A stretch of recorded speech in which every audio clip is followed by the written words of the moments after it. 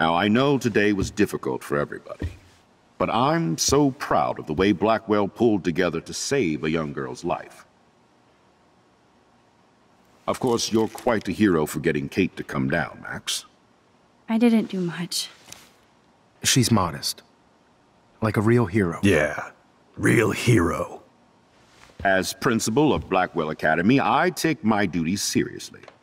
I take the well-being of every student more seriously. What happened today should never happen in a hall of wisdom and knowledge. Mr. Madsen, as our head of security here, those roof doors should always be locked. That's just standard operating procedure. They were not, and that is indeed your responsibility. Mr. Jefferson, I know you can't be expected to know what your students are going through, but Kate has assisted you in class, so you should have known something was amiss. Mr. Prescott, since you are responsible for the Vortex Club parties, and since Miss Marsh did attend your last party, you'll have to answer some more questions.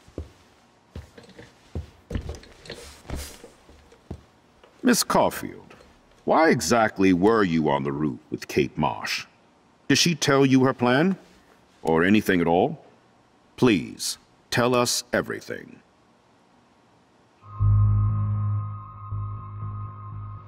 I saw Mr. Jefferson talking to Kate right before our class. Then she ran off crying. Mark, I do know that Miss Marsh has assisted you on class events. Kate, Miss Marsh has been very withdrawn lately. I assume this awful video was the cause. I hated seeing the students laugh at her. She was upset Miss Caulfield didn't return her calls. She felt rejected by the school. She shouldn't have asked to be on video macking with some dudes. You ass! She didn't ask for any of this. No, on the contrary. Max was right to bring this up.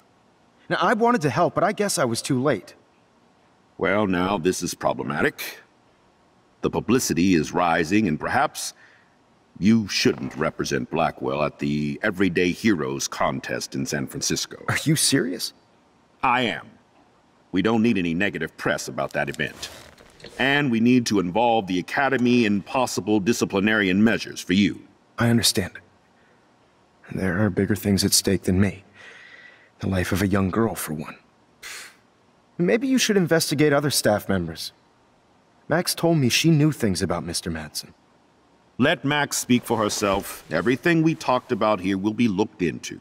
All right, Miss Caulfield, please sign here to confirm what you've told us. I'll continue this investigation from there. My head is killing me, but I think I can use my power again.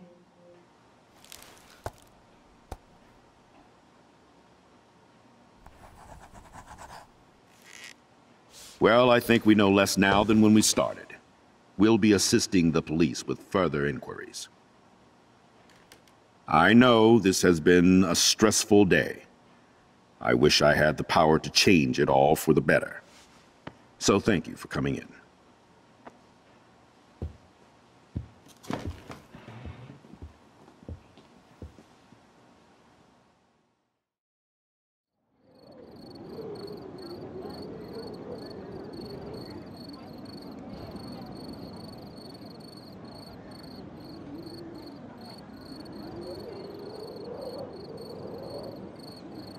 I couldn't even believe it was happening. It was literally slow motion as I grabbed her hand. And then I could feel her grabbing mine. Max, that was the greatest thing I've ever seen. Ever! You reached out, she reached out, hugs, tears, applause. Like a superhero. Not quite. Look at me.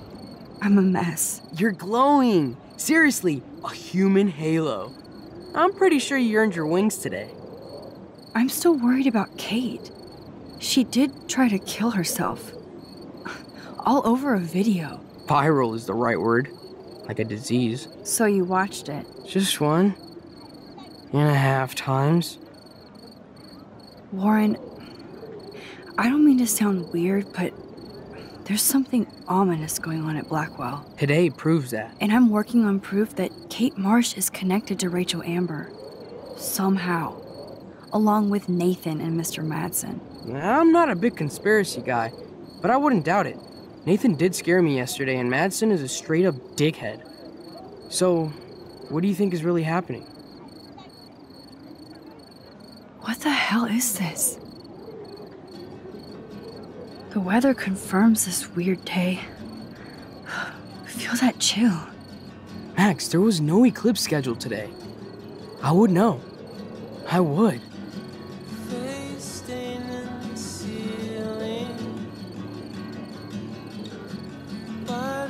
I believe you, Warren. I'll believe anything this week.